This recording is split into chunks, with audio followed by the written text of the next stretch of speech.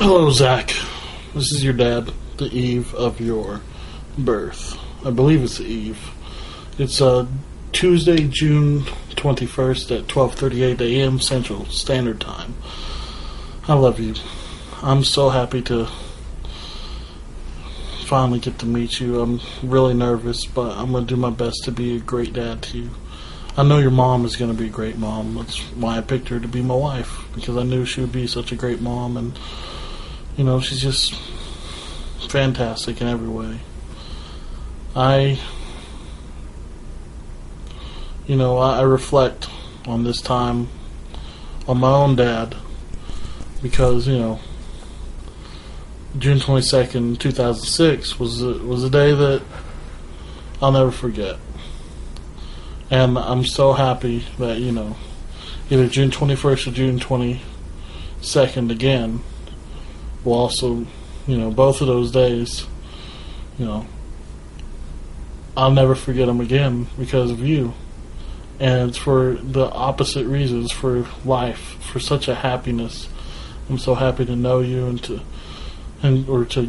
be able to get to know you and show you everything that this world has that's great, and do my best to protect you from the stuff that isn't. And I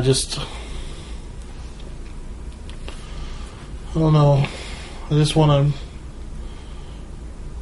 make sure you know how much you're loved, and how, you know,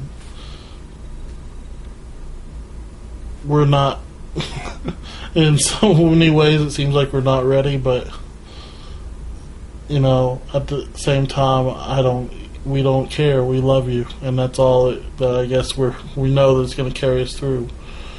Try to raise you right, let you know that Jesus is Lord, that everything that you need to know to grow as a man and to be a godly man and to be able to do better than me and Tab will, me and your mom will at some point. And I don't know, I just wanted to let you know how much you're loved, even before you ever take a breath of the air from out here.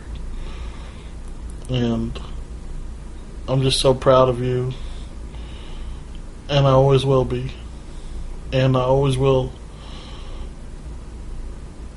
just cherish you and feel so lucky to have you, my little boy.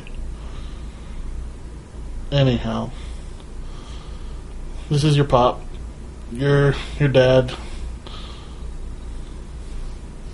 I'll see you around.